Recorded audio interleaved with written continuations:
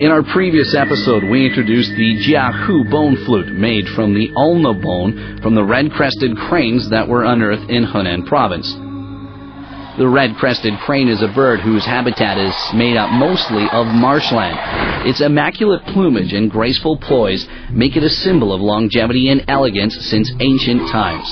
In popular folklore, the crane is famed as the immortal crane of folk legends.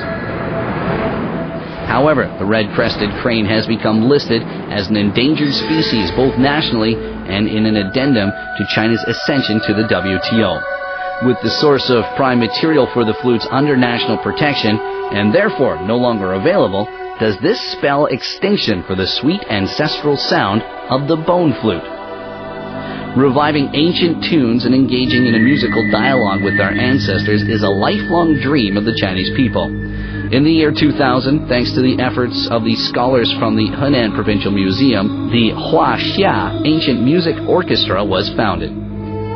This orchestra plays on replicas of the 20 instruments deemed to be the most representative of the musical tradition of the Chinese Central Plains. Amongst these, of course, is a replica of the Jiahu bone flutes. Scholars explain that the red crane ulna is particularly well suited for the production of flutes, since they are especially long and thin. It is very difficult to find a bone displaying these characteristics in any other animal. It was thus that experts at the Wuhan Conservatory began a tireless series of experiments. Finally, by grinding the bones of dead birds into a thin powder, and then producing a paste with which to fill a mold of the exact dimensions of the Jiahu bone flute, a successful replica of the bone flute was produced. Its sound is remarkably similar to that of the original, and not a single animal was harmed during its entire production.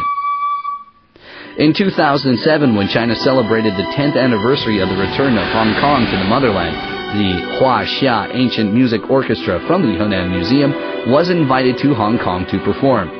The opening piece was entitled Echoes from Antiquity, especially composed for the bone flute, the clay shun, and the percussion, wind, and string sections.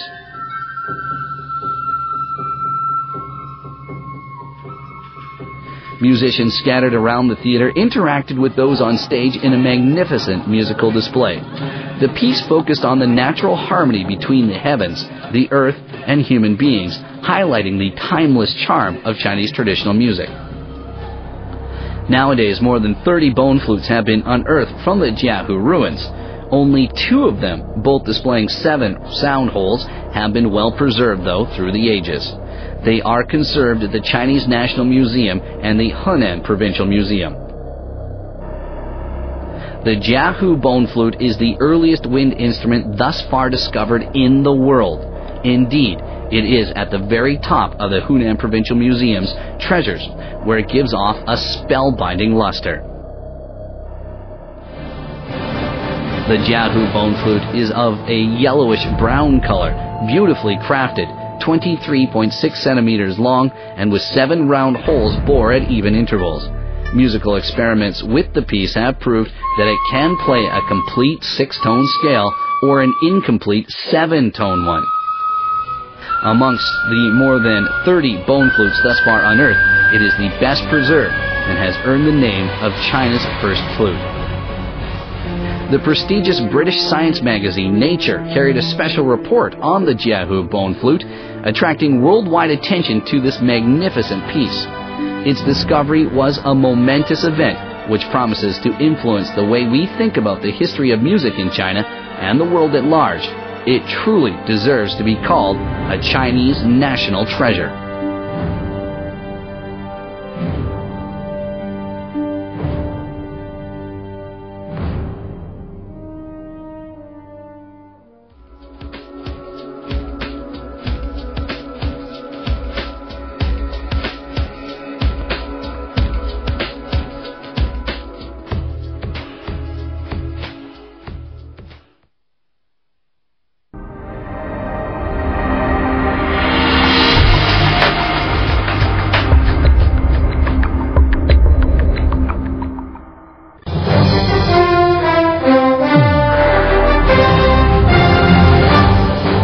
Senior CPC official Da Chalin joins KMT chairman Po Xiong and People's First Party chairman James Song toward Olympic baseball.